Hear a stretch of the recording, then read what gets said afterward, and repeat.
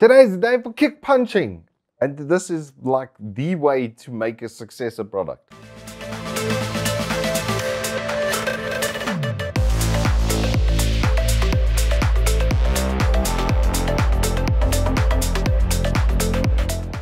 Good afternoon and welcome to Turbo Tortoise Tech. If you're new here, I'm Reese of the 4-piece Frontier Walker Triple XL.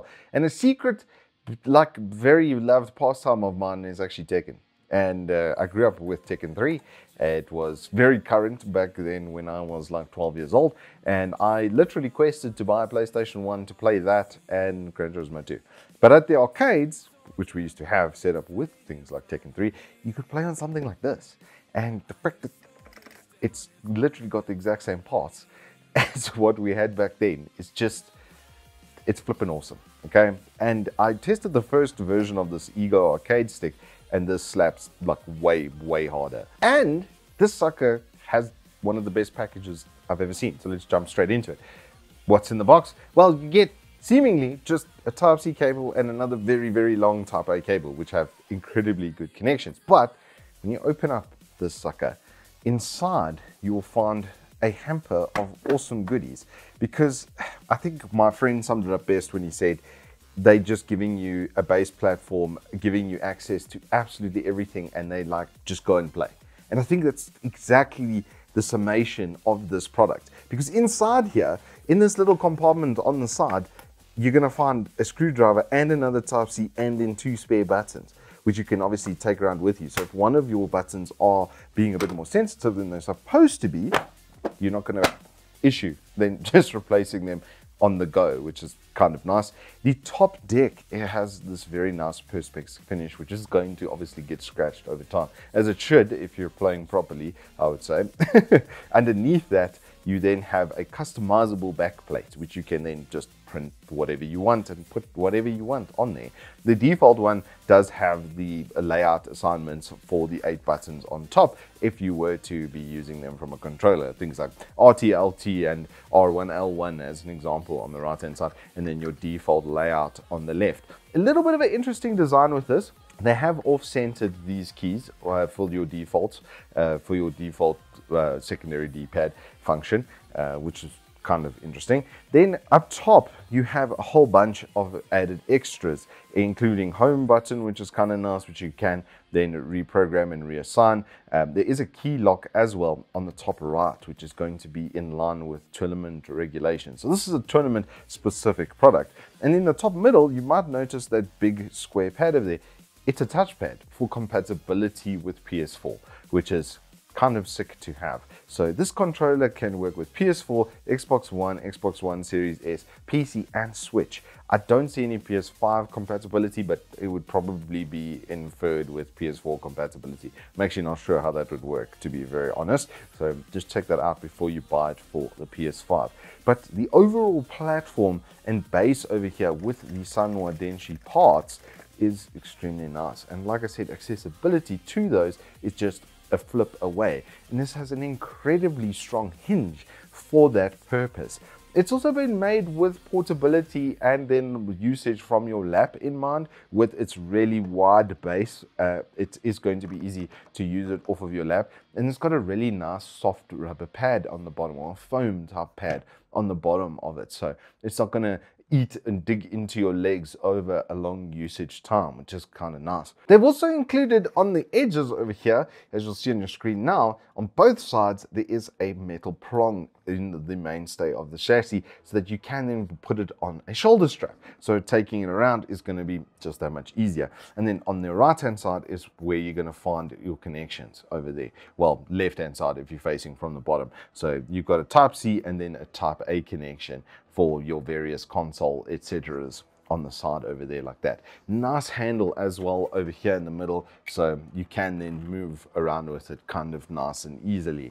And the overall presentation and build quality of this thing is serious. This weighs 3.9, nearly 4 kilograms. If you include the cables in there, you're going to push 4 kilograms with us. So it's very nice that they did and decide to include a strap. And the parts quality kind of speaks for itself. It is Sanwa Denshi parts. They haven't messed around and gone for flaky rubbish as I think a lot of the other cheaper manufacturers and stuff would go for. So this thing is built for tough. It is incredibly well put together, and comparing this to the Ego Arcade Stick, there's absolutely no comparison over build quality and stuff. The parts on those are basically exactly the same button, same joystick, but overall build quality on this is just considerably better. So what is it like to use? Too much fun is the bullet point of the presentation. My shoulder today is actually kind of sore because I sat for yesterday for about 5 hours playing fighting games, mostly Tekken 7. Pretty much all just Tekken 7. I love Tekken. Like I say, I'm an old Tekken boy. So yeah, we were Tekken 7ing very hardcore, and I got a perfect on stream against Cowbell. Get wrecked. But then my boy Nassim came back after I had a significant winning streak and decided to put a damp on that by getting very lucky with his character select and absolutely dialing. Anyway, we had a lot of fun yesterday on stream. That VOD will be up for about 2 weeks from the publishing of this video, and I should have simulcast to my YouTube channel so that I could have a copy of it over there, and I probably will play more with this before I take it back. I have no intention of taking it back like at any type of speed, because the amount of fun that you can derive from this is just astronomically high. If you are into like old school arcades and you want a platform that's never going to die, this would probably be it. The frame should be with you forever. Like, it's super, even though it's plastic finished, it's super well built. The hinges on this feel like they come from a flippin' prison door.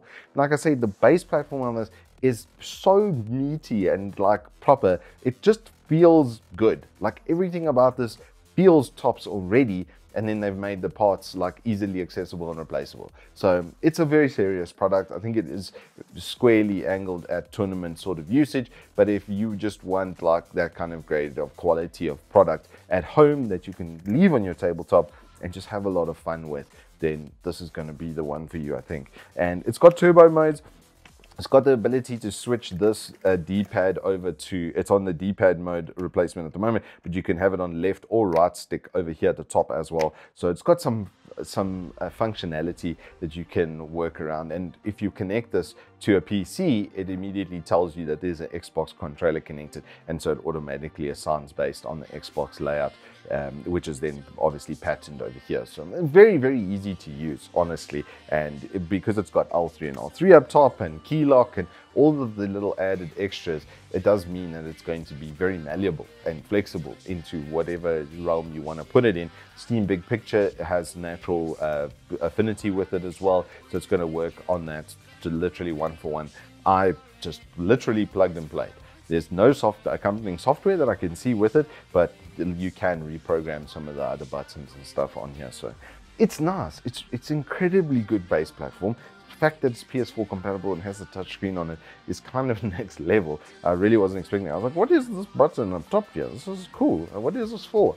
Turns out it's a touch panel for the PS4 as well. So, you know, Mad Catz, you've officially ruined me. I really want one of these.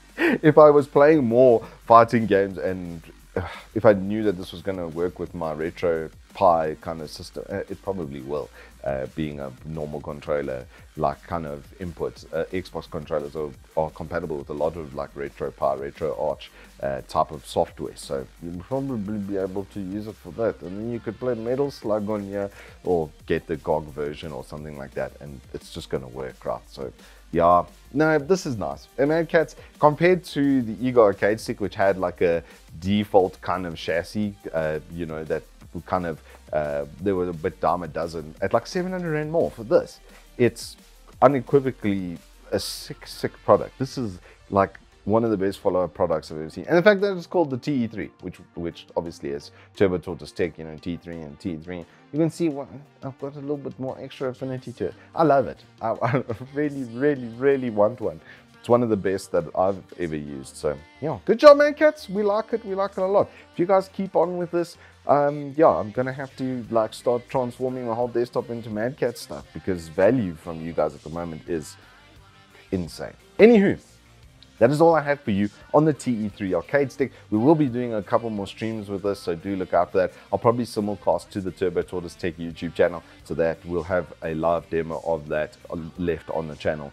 And then you guys can always go and see. I do have a top-down cam, so you can see me using it and some of my screen and stuff, so you can see the corresponding moves and sets and stuff live. Not that I'm the best EU, but you know, this is just it's fun. It's a good time, so you can come and check it out. Anyway, hope you guys stay safe, keep well. If you've enjoyed this, please do hit us up with a like and subscribe, and I will see you on the flip side.